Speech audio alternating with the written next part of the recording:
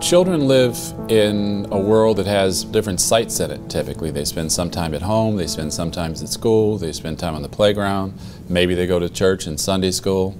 And each of these settings has its own rules, its own social norms.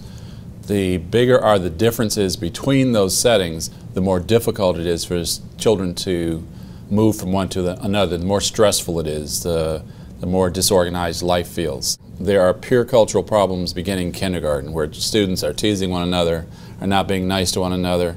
There's a curriculum the teachers teach, there's a curriculum the kids teach.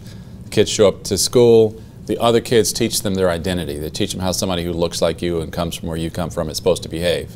To achieve ecological consistency to the degree that we'd like to see it achieved, somebody needs to play a leadership role. It's a matter of somebody stepping up and taking responsibility to do it on purpose. Kids distinguish teachers who are nice or teachers who are fun from teachers who really are great and who really care and who make the difference for them. Part of it is if when an adult really cares about you, they do things for you they don't have to do. Second piece, they won't let you give up. The won't let you give up piece is really what we call challenge.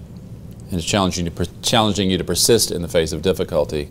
We want to achieve a culture where it's just normal for teachers to do home visits, for parents to check in periodically with teachers, for the after-school program providers to check in with teachers so they know what to emphasize in the homework.